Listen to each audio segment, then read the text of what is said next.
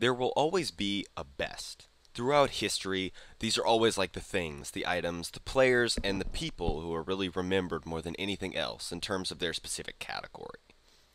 Some of these in Yu-Gi-Oh! Would be the best card, the best deck, the best player, and of course, the best archetype. I've done a lot of thinking on that last one because the best deck is questioned, like explored pretty often, but the best archetype specifically is a separate conversation entirely. The Knightmare Archetype, in my personal opinion, is the best archetype ever printed. This may sound abnormal to some of you, I totally get that. Generally, the Nightmare cards are not really summed up in the same way we typically consider and analyze archetypes. Understand I'm not saying the 9 unique Nightmare monsters form a tier 0 meta threat like none ever seen before, like something like Spiral or Pepe. Obviously not.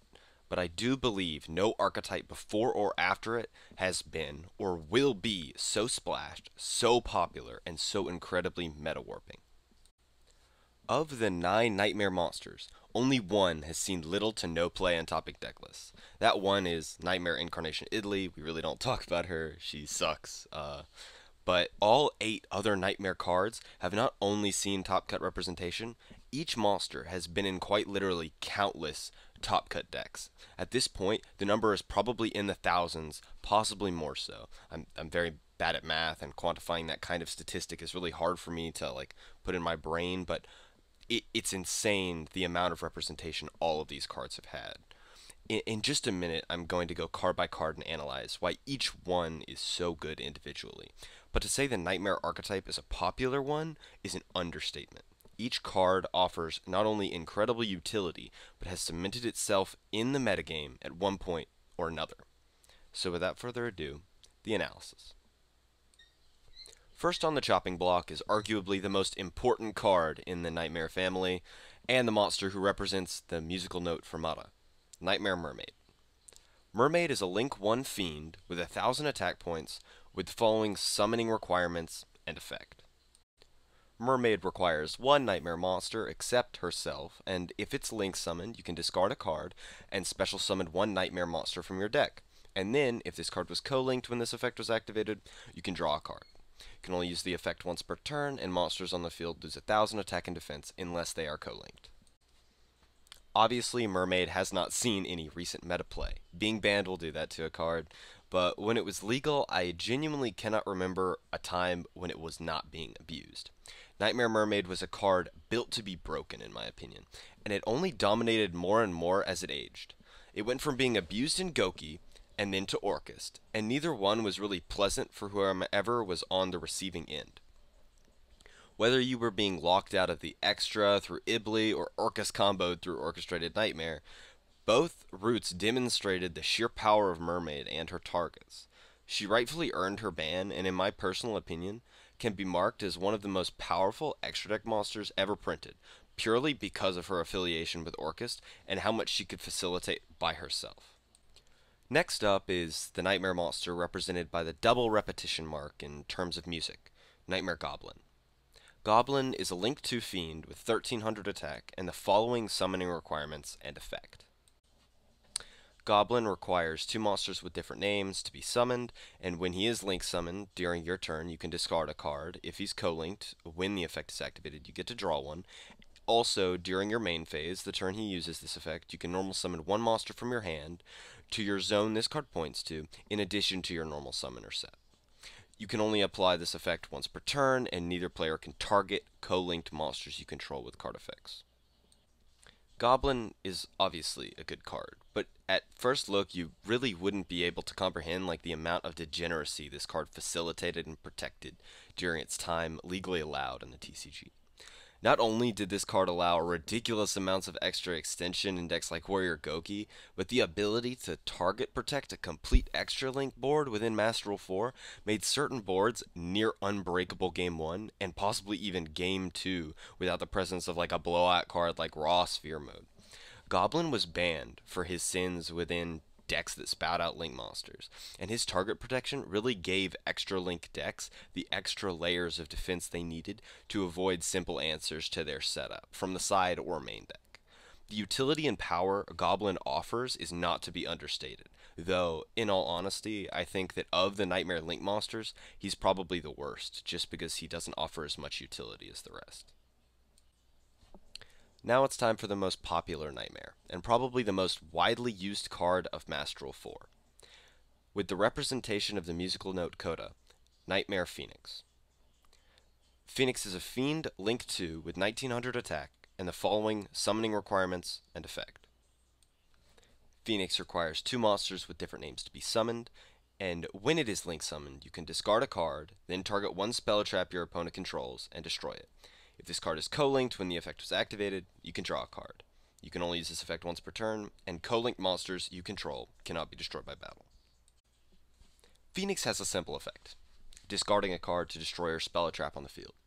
It's virtually just a mystical space typhoon from the extra deck. Phoenix is not unfair inherently. 2 monsters, investment, and a discard for some removal is not unheard of, but just because it isn't unfair doesn't downplay the impact of this card on the metagame. Having a generic option for back row removal in any deck has made Phoenix one of the most popular, if not the most popular, Link monster ever printed. The utility it provides allows decks to play through unknown problems, out floodgates, and set up their graveyard.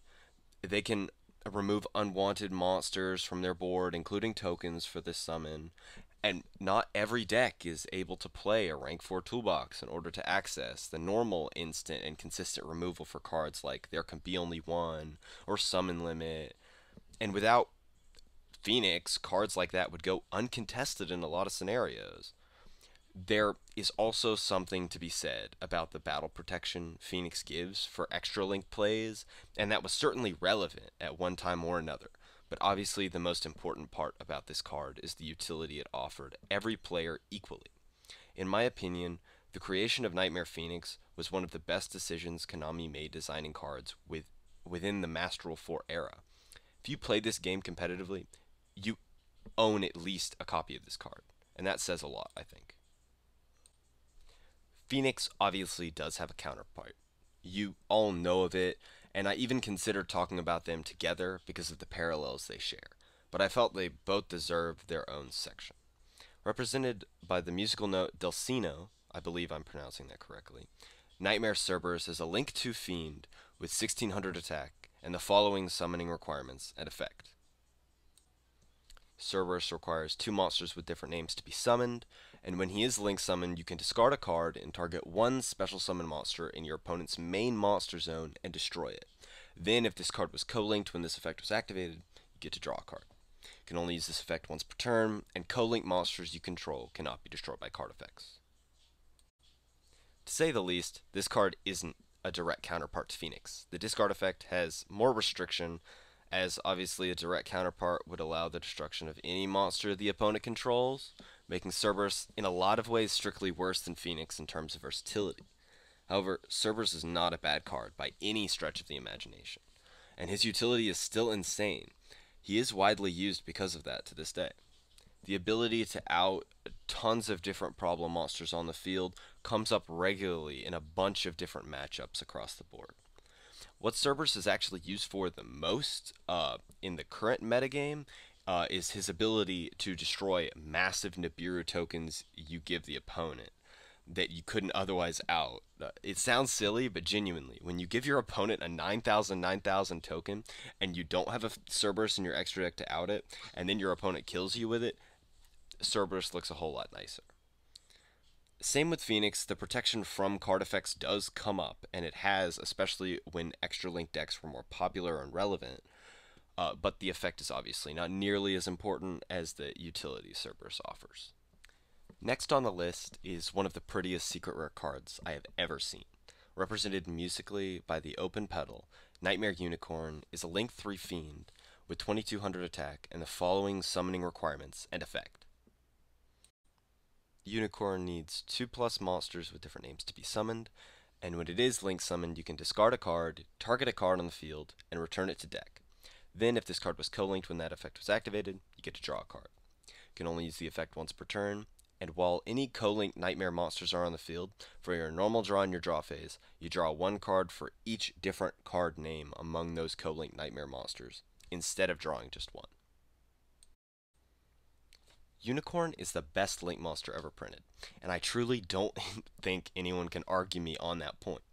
You'd be hard pressed to find topping deck lists of the Master Rule 4 or even the Master Rule 5 era that did not play this card, regardless of the deck. Unicorn takes the best form of removal in the game, shuffling, and makes it generic to any deck that can produce 3 monsters in a discard. The utility within this card is beyond fantastic, and the fact that nowadays you can use it to link climb into access code talker is an even bigger talking point to the merit of this card. The draw effect of Unicorn is an effect that is typically understated and underutilized, but it does have a very important use in the modern metagame. As niche as it sounds, when a player is being stuck under Mystic Mine and unable to activate monster effects, they do need a way to dig for an out like Cosmic Cyclone or Mystical Space Typhoon. And setting up a co-link Knightmare Unicorn and Phoenix is the draw power needed a lot of the time to find that mandatory out before you die to burn. Unicorn has also been played recently as a target to summon off of IP Masquerena, and the strength of Unicorn as an interruption can often end a player's turn just by itself. Unicorn is an absolutely fantastic Yu-Gi-Oh card, and if you don't own one, the chances are you probably don't play this game, and at that point, I don't really understand why you're listening to me talk right now. A la Breve is the musical note that is represented by Knightmare Griffin. My apologies if I'm butchering that. Griffin is a Link 4 fiend with 2500 attack and the following summoning requirements and effect. When it is Link summoned, you can discard a card, target a spell or trap in your grave, and set it to your field, but it cannot be activated the turn it is set. Then, if this card was co-linked when this effect was activated, you can draw a card. It's a once per turn effect, and special summon monsters on the field cannot activate their effects unless they are linked. Griffin is a strange card, genuinely weird in comparison with what all the other Knightmare links do. Just because his utility is niche doesn't dilute the power that he offers, and good lord, has Griffin been abused at times. Griffin has historically been used for 2 things: a solid floodgate effect to add to an extra link setup, and the infamous Curious into Griffin play.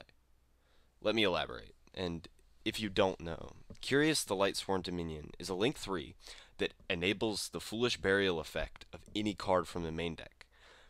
Then you would link up into a Link to Griffin that allows players to set up whatever floodgate they choose for the upcoming turn. Paired with the already somewhat oppressive Griffin floodgate-like effect, is fairly strong, and Griffin has always been a card that I expect to see abused. And I would not be surprised if in the future he sees a ban for some degenerate combo that he facilitates. We're on to the main deck monsters, and the first of the 2 that I'm going to talk about is Orchestrated Knightmare, a level 7 Dark Machine with 100 attack and 2000 defense, and the following effect. He cannot be destroyed by battle with a Link monster.